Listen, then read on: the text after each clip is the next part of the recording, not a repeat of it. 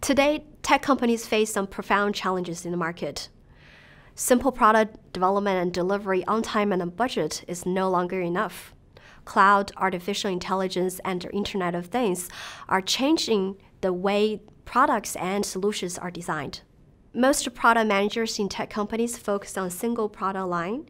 However, customers require broadband solutions that is really an end-to-end experience, incorporating speed, value, and ease to use. Many of the necessary changes require new investments, where the resources are usually trapped in the traditional functions or departments.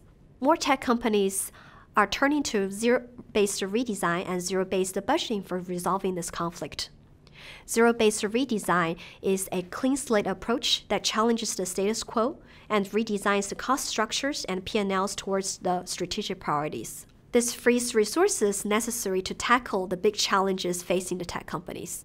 Companies can make sure the changes stick by coupling zero-based redesign and zero-based budgeting. Zero-based budgeting is more than just a fresh start every year. It's an ongoing cost management program that ensures every dollar is spent to advance a company strategy. It can deliver increased margins, revenues, and employee engagement.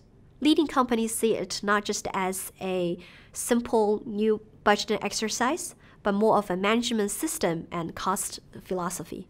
Together, zero-based redesign and zero-based budgeting help tech companies hone their strategy to meet the industry requirements, design organization to support the strategy, and making sure they can continue to do so in a sustainable way.